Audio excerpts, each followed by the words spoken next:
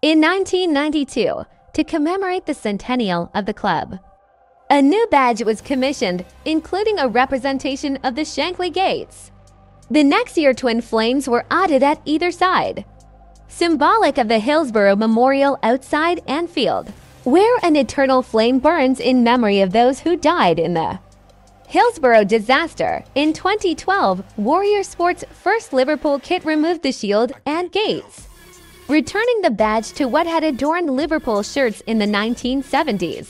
The flames were moved to the back collar of the shirt, surrounding the number 96 for the number who died at Hillsborough.